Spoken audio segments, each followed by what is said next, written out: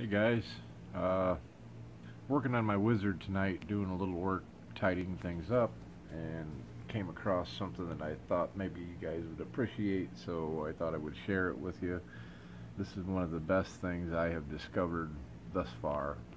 Um, I have replaced my VTX with a AKK X1, which is attached up underneath the bottom of my top plate. It's got the extension cable with the SMA connector in the rear.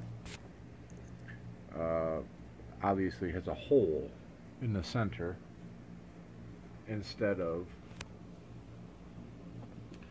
the pin sticking up.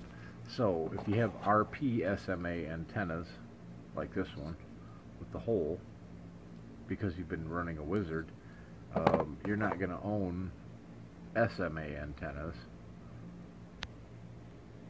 like this one with the pin. So what I had to do was I broke this SMA antenna in a crash. It just so happens that little wire right there on this antenna is exactly the same size as that center pin in there. So I cut the proper length off of here to make a pin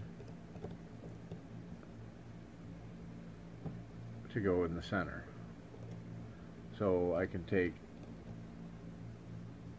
this old piece of an antenna, stick it in the hole,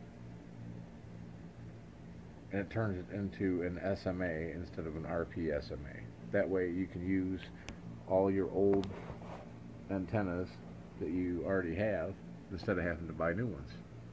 So there you go. I hope that helps somebody.